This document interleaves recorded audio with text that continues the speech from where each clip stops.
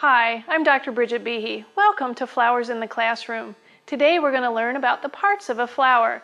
You might start this lesson by reading the very colorful book, Painting a Rainbow.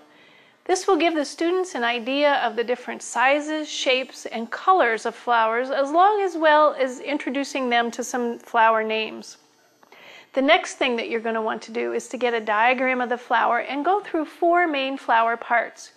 You might talk about the leaves and their importance in producing food for flowers.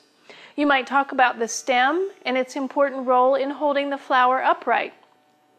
You might talk about the sepals, or the dark green petals that hold the colorful petals together.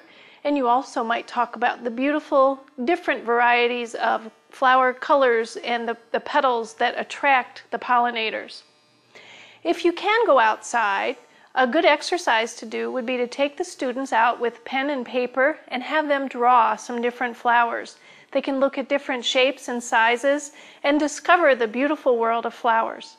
If you can't go outdoors, you might look online or look through books and have the students also draw pictures of flowers. They can understand then how the leaves, the stem, and the flower grow in relation to each other. For this and other lessons, visit flowersintheclassroom.com.